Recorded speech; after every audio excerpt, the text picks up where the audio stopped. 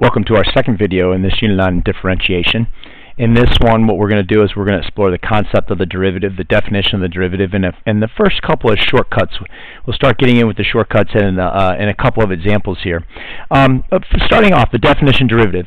Okay, the derivative of a function is another function. This is written as f prime. I'm sorry, my equation under notation got kind of messed up here, but oopsie. It should be how we read it is f prime. That means derivative. So it's f prime whose value at x is given by f prime of x equals the limit as h approaches 0 of this difference quotient. This is what we've been working with now for a while, provided that limit does exist. If the limit does not exist and the derivative does not exist, we're going to take a look at differentiability a little bit later on in this video.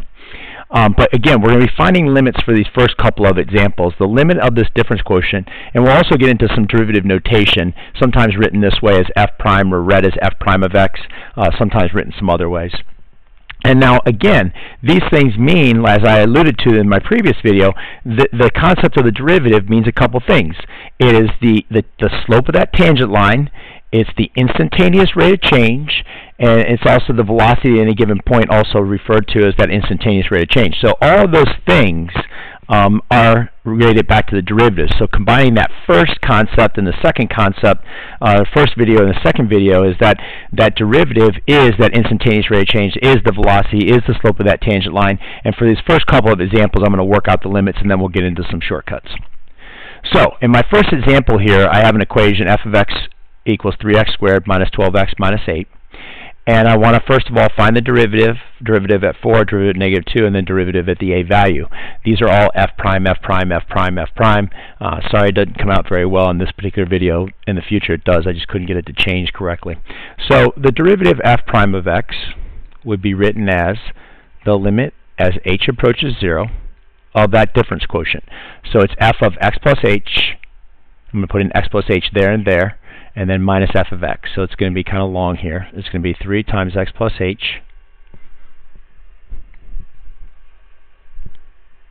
3 times x plus h squared, minus 12 times x plus h,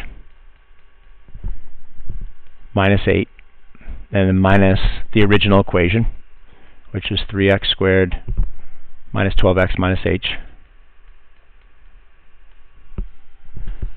over h. What I'm going to do is then I'm going to have to simplify it algebraically. When I simplify it algebraically, I need to square this out. I need to distribute all that stuff. So I'll start it over a little bit more. So it's the limit as h approaches 0.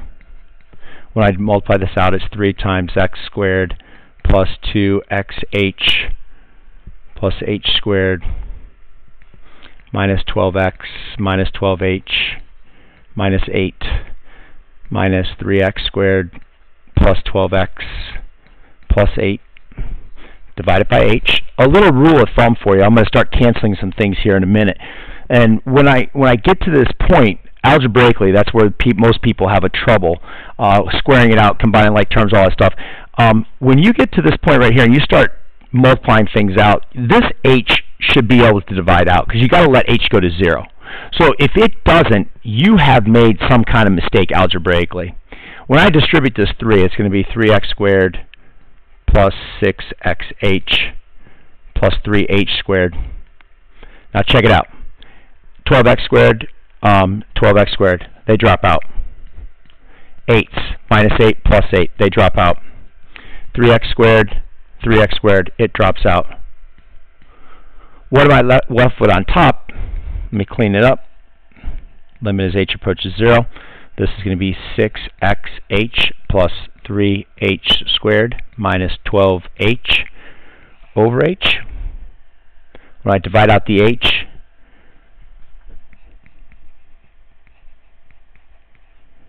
(6x plus 3h minus 12). I let h go to 0 and I get 6x minus 12.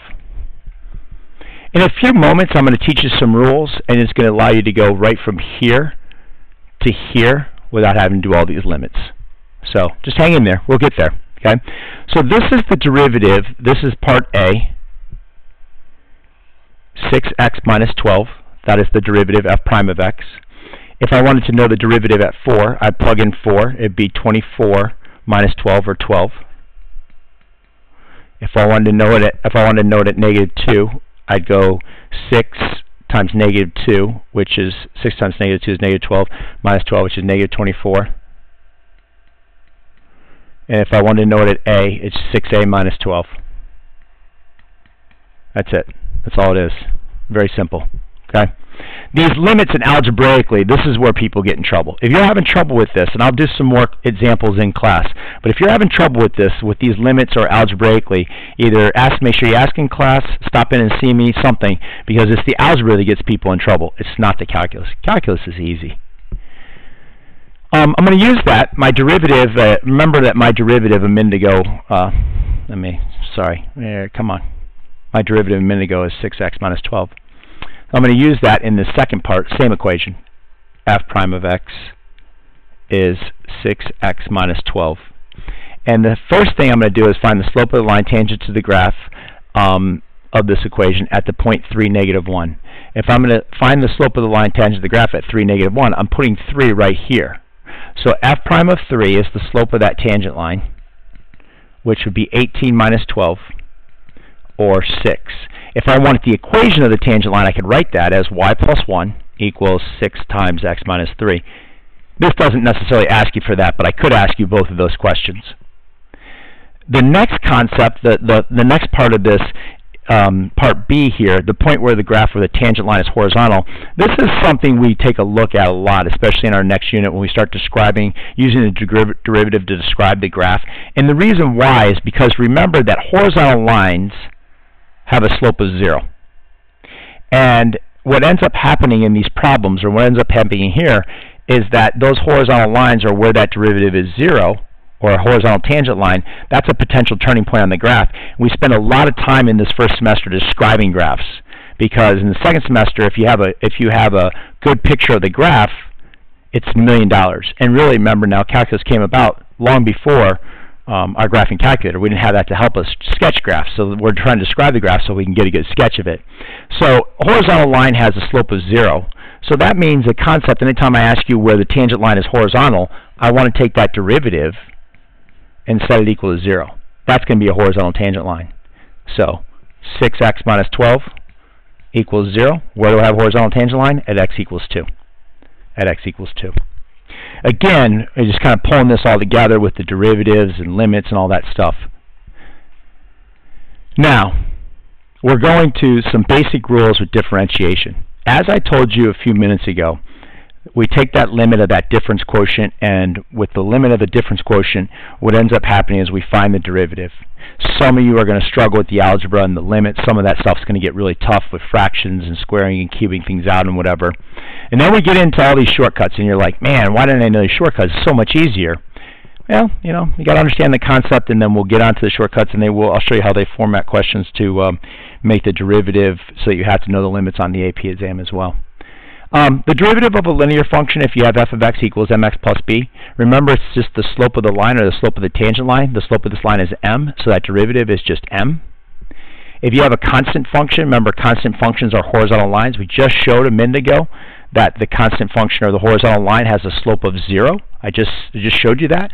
So if I have f of x equals 2, the derivative is just 0. The derivative of any constant is always going to be 0. And then the one that's probably the $1 million rule that we use over and over again is the power rule. If you have some constant c times x to the nth power, the derivative, you bring down the n, multiply c times n, and reduce the power by 1. So just real quickly, if I had something like f of x, let's say 3x squared, minus 12x, I think it was minus 8. I think that was the equation I had just a minute ago. Check it out, derivative, without doing any limits. I bring the 2 down, multiply it by 3. 2 times 3 is 6. Reduce the power by 1. Minus, this is to the first power. 1 times 12 is minus 12. I reduce that x to the 0 power is x to the 0 power, anything to 0 power is 1. And then the derivative of minus 8 is 0. So 6x minus 12 without doing any limits at all. Let me show you an example of that. Let's say we have a spherical helium balloon, and you want to find the instantaneous rate of change of the surface area of the balloon with respect to the radius r. Should be a comma between that r. the surface area of the balloon is given by 4 pi r squared. You do not have to memorize these formulas from geometry. I will give you any of them that you need to. I will let you refer to a formula sheet from geometry on your test and quiz that require any kind of stuff like that. So S equals this. So S prime is the instantaneous rate of change. I bring the 2 down. The pi is a constant. The 4 pi is a constant. If I bring the 2 down, 2 times 4 pi is 8 pi. R is your variable. I reduced the power by 1, so it's r to the first power. We don't usually write it. So the instantaneous rate of change of the surface area of that balloon at any given radius r is given by 8 pi r. Yeah, that's it. Simple. A couple of other things that you have to understand. One is differentiability. With differentiability, what ends up happening is that a function is differentiable if it's continuous. First of all, it has to be continuous. If it's not continuous at a point, then it's not differentiable at that point, ever. And then the second part says that the limit as x approaches the critical number a from the left-hand side of the derivative has to be equal to the limit as x approaches a from the right-hand side of the derivative. And what I mean by that is you can't have any sharp turning points. So if I were to give you a graph, and a lot of times on the exam they will give you graphs like this, and they'll say, okay, well we have this nice smooth curve, and then we come down to a point, and then we maybe look like a little seagull, and then let's jump down here and make it a straight line. So this is my point A. That derivative right there does not exist because of that sharp turning point, because the derivative over here is going to be negative, and then all of a sudden the derivative is going to jump to being positive. And then right here, it's not going to, let's call that point B. It's not differentiable at point B either because you have this discontinuity, this jump discontinuity. So the second part, the limit as x approaches a critical number from the left and from the right, they just the derivatives have to be the same, and it's not. This one's negative and this one's positive, obviously, because the slope of this graph is negative or falling down. If I drew tangent lines, I'd have a slope falling down and being negative. If I drew tangent lines, I'd have a slope being positive or going up. Vertical tangent lines. Vertical tangent lines do exist. If you have the limit as x approaches a of f prime of x, it goes to infinity. That's a little bit confusing to understand. What's easier to understand is if you remember back to let's take one like this. Let's say we have it has to be continuous at the point. So let's say we have something like y equals x to the 2/3. X to the 2/3 looks like a seagull.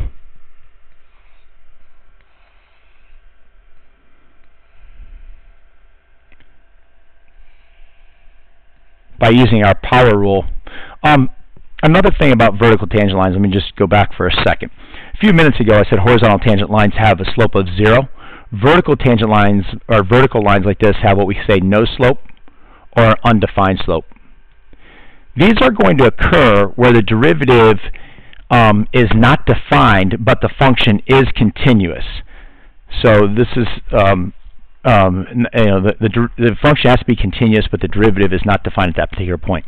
If I apply my power rule here, y prime equals 2/3 x to the negative 1/3, or 2 over 3x to the 1/3. Here's a very simple way to determine where you have a vertical tangent line. Where is that derivative not defined? That derivative is not defined at 0 because I can never divide by 0. So I have the derivative in the denominator. This is continuous at 0, but the derivative is not defined at 0. So therefore, there's a vertical tangent line at 0.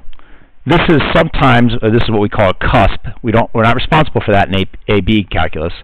But there's a vertical tangent line right here. We have this sharp turning point. That sharp turning point, oftentimes, if it's continuous there, we'll find that there's a vertical tangent line there. More on this later. We're going to do more on this when we get into some implicit differentiation as well. Finally, in this unit, or this section, what we're going to take a look at are some derivative notations. And with the derivative notation, what ends up happening is we just represent the derivative a lot of different ways. So you've seen me write it as like f prime of x, f y prime, dy dx. Dy dx means the change in the y variable over the change in the x variable. The d stands for delta, or approximate change. That's with this x values being very, very small. This means d dx means find the derivative of f of x. D, capital D, lowercase f x of f of x, that means find the derivative. And then this one also means find the derivative. Technically, I mean, honestly, you really, these first four, you're going to see these a lot. These two, not so much. But you should know that going on. But these first four are really you're responsible for. And then what I did down here is I can find a first derivative, or I could do second derivative, or third derivative, or fourth derivative, or so on and so, or nth derivative. And if I'm finding like a first derivative, a second derivative, I just keep on taking the derivative. Let me just demonstrate that to you in a second. Let's say I had y equals x cubed. The first derivative, y prime, is 3x squared. Second derivative, take the derivative of this, 6x. Third derivative, 6. Fourth derivative, 0. Once it zeroes out, it's zeroed out. Not all derivatives do zero out. If you have fractional exponents, they won't. If you have sine and cosine curves, they won't. But polynomial functions will. So, anyways, you should be familiar with these different types of derivative notation. Again, the ones I will use most often will be these three in this unit, or you might see this one a little bit. And same thing with the second derivative, third derivative, and so on and so forth. All right, so you ready for the next assignment? Good luck with that. I'll clarify in class any concepts you don't understand. You do still have to work with some limits. I'll show you how I'll word some questions in class or word some questions on test and quiz to kind of confuse you a little bit, or to make sure you understand make sure you understand that definition, that the limit of the difference quotient as h goes to 0, and make sure you have a clear concept on that. Best of luck.